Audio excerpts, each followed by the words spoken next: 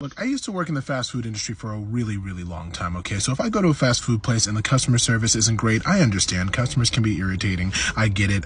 Please, I don't want any kind of issue. I just want my food, right? So I went over to Panda Express because I really wanted some honey walnut shrimp. It's my favorite thing in the world, right? Well, I walked up to Panda Express and the manager walked up to me and he said, "I know who you are." And I said, "Really?" He said, "You're the president of the Fast Food Secrets Club. You know all the recipes for everything."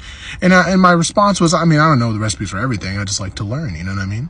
And he says, "Well, I feel like you're kind of a know-it-all." So he said, "You're not allowed to have honey walnut shrimp." He's like, "Why don't you go make it since you know the recipe for everything?" Come here. Why would you say that to me?